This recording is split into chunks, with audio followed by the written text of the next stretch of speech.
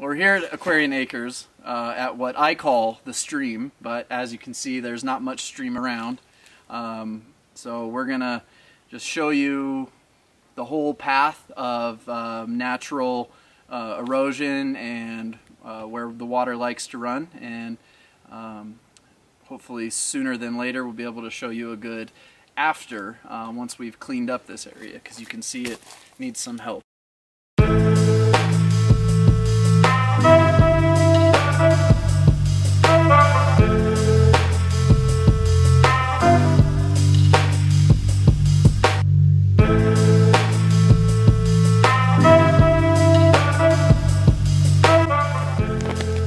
As we walk, you can see these natural swales, which is where the water tends to collect and run off. You'll even notice some small areas with little bits of water still in them. Last summer I dug some of these things out to try to help.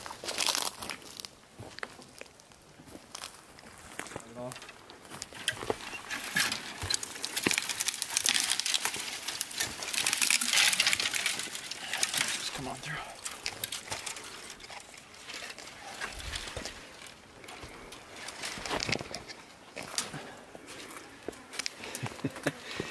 You can see the water wants to be retained here, but just needs a little bit of help, because years and years of these landslides and erosion have just filled this stream bed up with, as you can see, all kinds of pine cones and silt, sticks.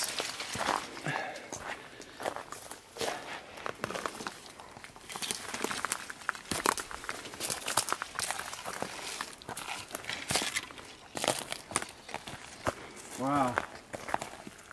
And this is eroding by the day. This tree obviously just fell real recently. We come up as often as we can, but it looks like more things have washed into the basin every time we're up here. And there's a lot of heavy rains during the springtime that contribute to this.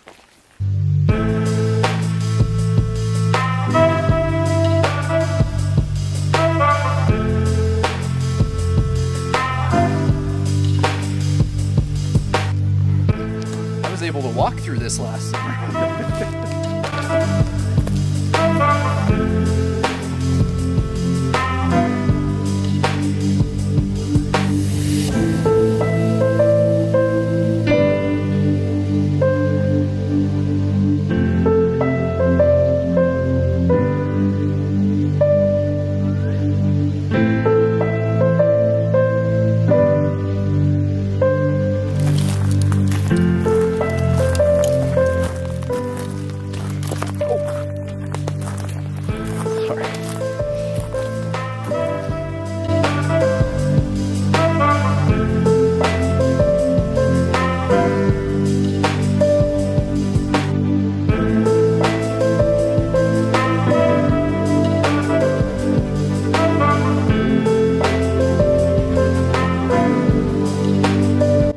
Favorite part of the whole ravine here is these amazing natural rock stream beds. They're unlike anything man could create, and we've seen water flowing down them, and it's magical.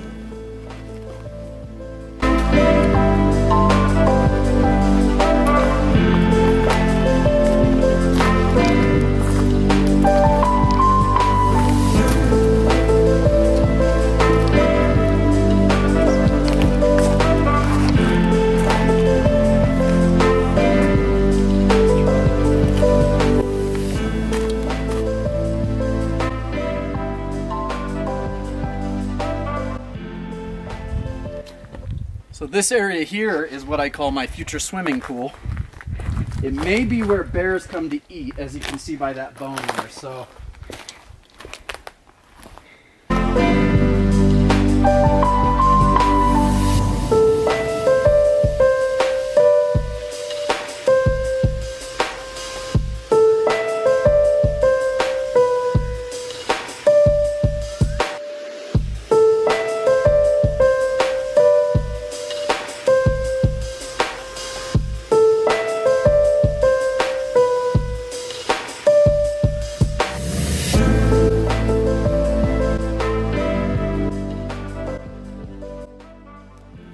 wanted to show you the state of this creek bed as it is, because this is not how it will look in a few years, and it doesn't maybe even look like much right now, but a pile of sticks and logs.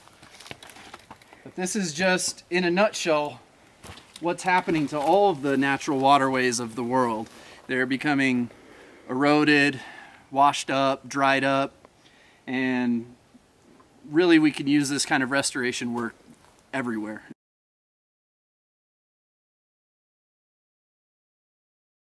Look at that poop. That's a good looking scat right there. I don't even know what kind that is. I've never seen anything like that. Was it snake poop? No. All right.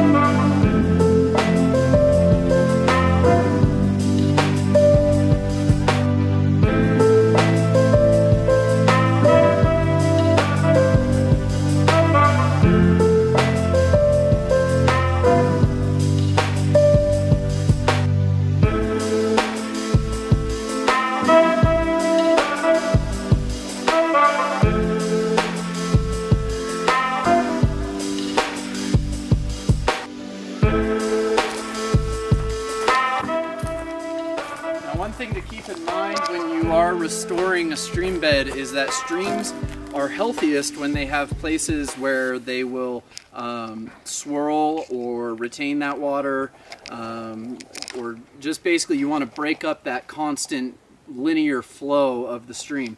So places like this will actually work greatly to our benefit, because you've got these little blockades for that water to bounce back. And so when you look, we actually have water pooling right here. So we're on the way to having a natural stream. Awesome. Now here is one of our favorite places, and you may recognize it from another video I have where we arrived here after a flash flood and there was water flowing down it. You can actually see the traces of these ancient streams just right over the top of the rock.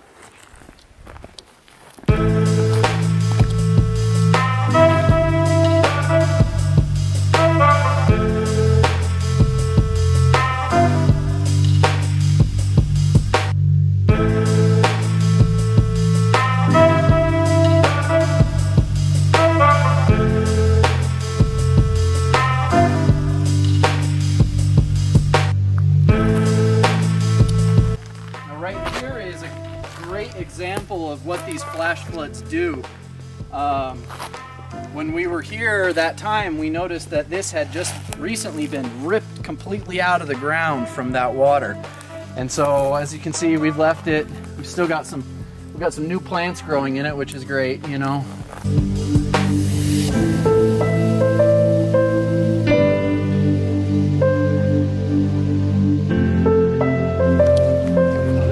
By far the tallest grass we have around here, which just screams to me that we've got water very close by. So that's a great sign.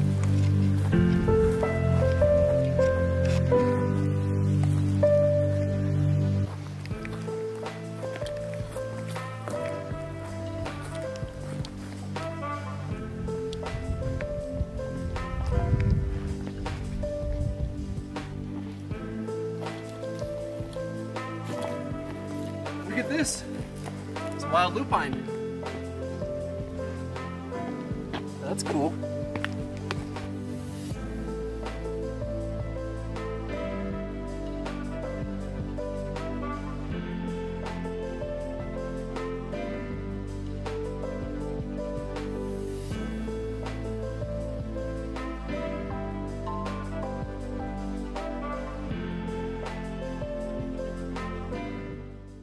And you can see it's all just heavy sand and silt throughout the place.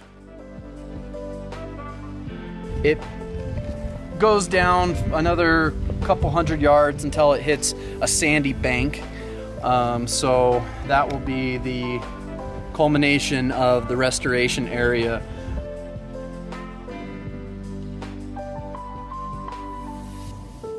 Thanks for joining, and make sure you subscribe. Follow us on Instagram, Twitter, Facebook, or just go to highaltitudehomestead.com.